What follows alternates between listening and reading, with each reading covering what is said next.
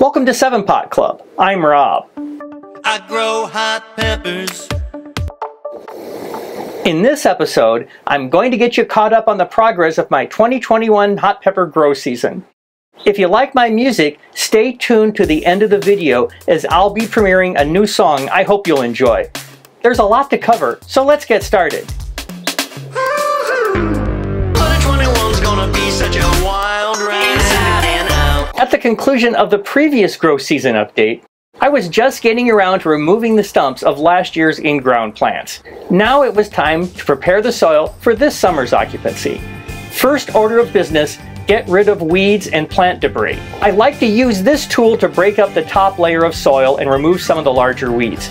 Most of you know this as a garden weasel, but my off-brand version is called a hound dog. Then I broke out the trusty spade for some rapid turnover.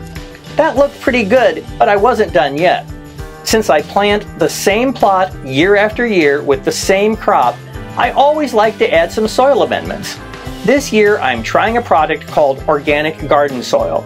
It's an all-in-one mix including compost, peat moss, limestone, worm casings, and more good stuff.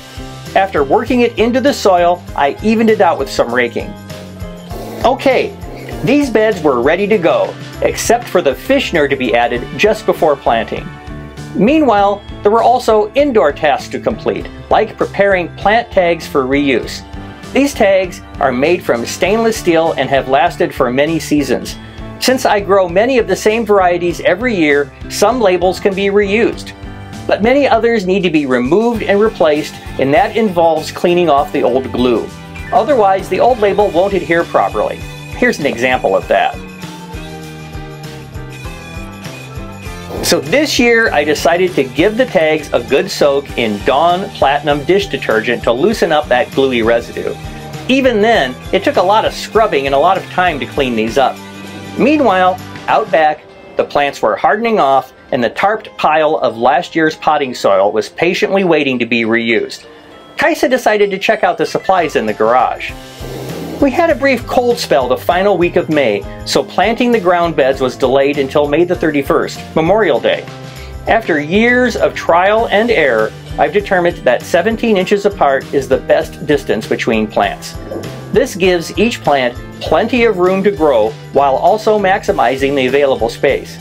I measured and marked off the plant locations with chalk. Before I could commence with planting, I had to add the magic ingredient, Fishner Fish Manure Humus Compost. It has no unpleasant odor and it's packed with diverse microorganisms that are readily available to help plants thrive. I've determined from experience that 1 pound per plant, about 2.5 cups, works well to feed the plant all season. So I set to work adding that amount in each location where a plant would be placed, as indicated by the chalk marks. In the process of completing this task, I was really surprised to discover that the Fishner in some of the bags had a very different texture. I'm used to Fishner being made up of small hard clumps with a consistency like putty. This new formulation is more like soil and retains visible pieces of the oat straw used in the process that transforms manure into compost. I reached out to Jim White from Fishner to find out more, and here's what he told me. We are now producing Fishner in Arizona, where they have the facilities to compost, bag, and ship the product in the volumes that we need. The formulation is the same, except the fish manure is trout manure instead of catfish manure. Catfish manure is no longer available because no one is now raising catfish in raceways. The formulation uses the same clay as the Fishner produced in Arkansas. The final product goes through a screening that breaks the product up more uniformly than the process used in Arkansas. The lab analyses of the products are basically the same. We have had no reports of any difference in performance. That's good to hear, as I find the new formulation to be a lot easier to work with. For comparison, here's the old version, and here's the new version.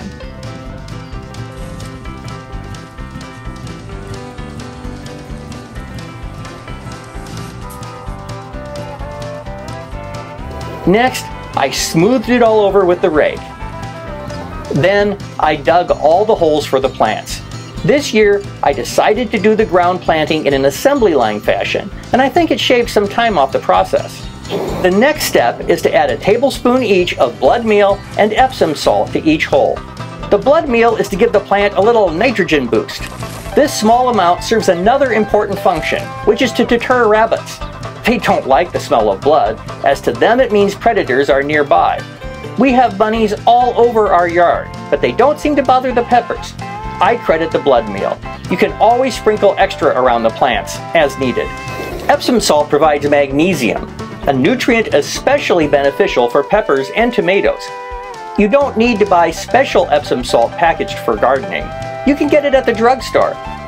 People often dissolve it in water to use as a soak to relieve aches and pains. Just make sure to buy the kind that's pure and unscented.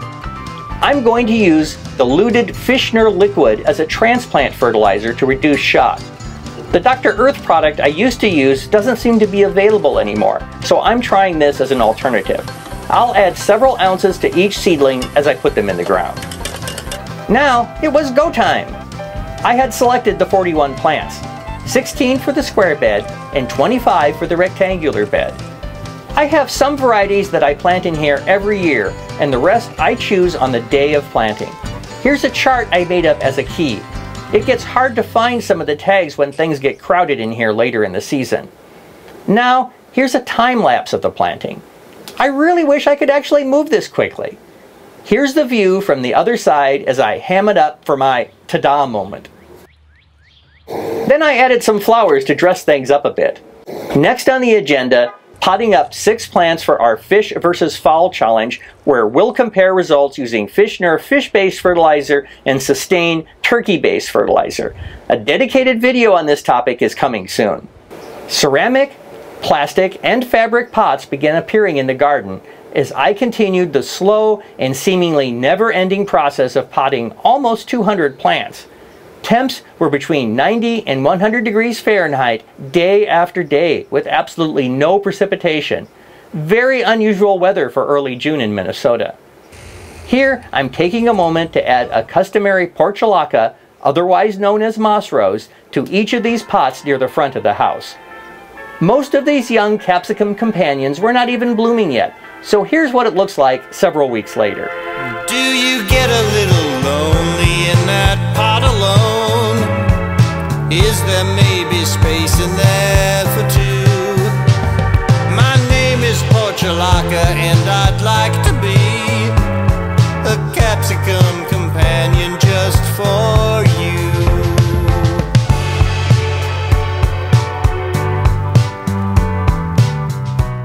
A quick note about potting.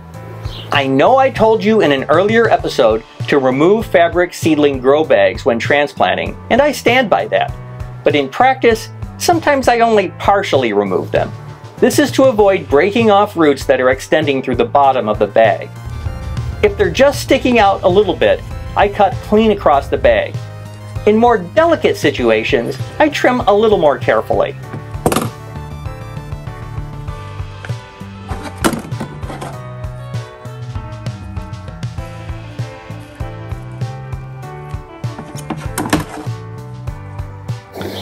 Finally, fully 2 weeks after I started, I finished potting. I used the entire driveway pile of potting soil, plus 8 large compressed bales of ProMix organic potting soil.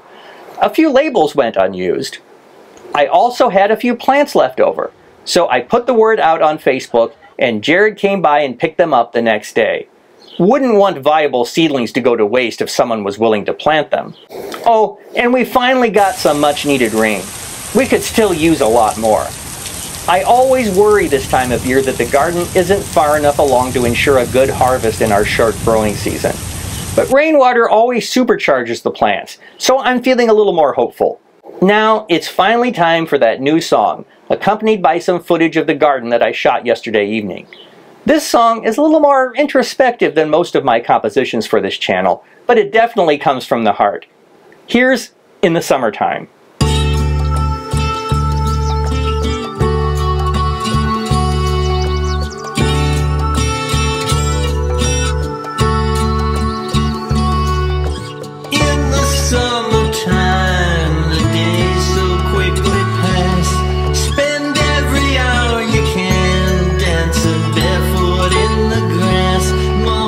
Nature gave me good advice. You didn't have to tell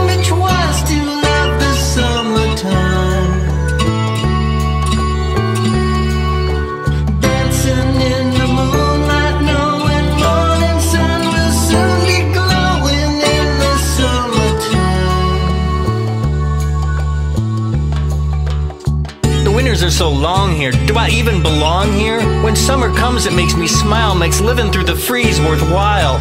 Colors change from gray and white to green, red, yellow, orange, purple, blue. Wisdom comes with age, but the days fly by so fast. Some you love now gone, try to make their memories last. Keep spreading joy to all of those who take the time to smell the roses in the summertime.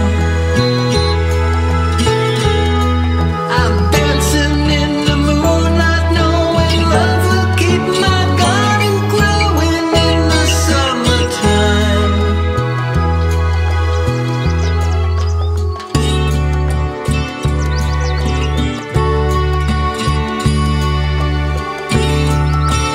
Dancing in the moonlight, knowing love will keep my garden growing in the summertime. If you enjoy our content, you can help us grow by liking this video, subscribing to our channel, and tapping the bell to be notified when we post new episodes. Check out all our 7-Pot Club logo and hot pepper related apparel and other merch at 7pot.club/merch. If you'd like a free 7-Pot Club membership card and stickers, get the details at 7pot.club/card. And for even more 7-Pot Club, follow our daily exploits on Instagram, Twitter, and Facebook. For 7-Pot Club, I'm Rob.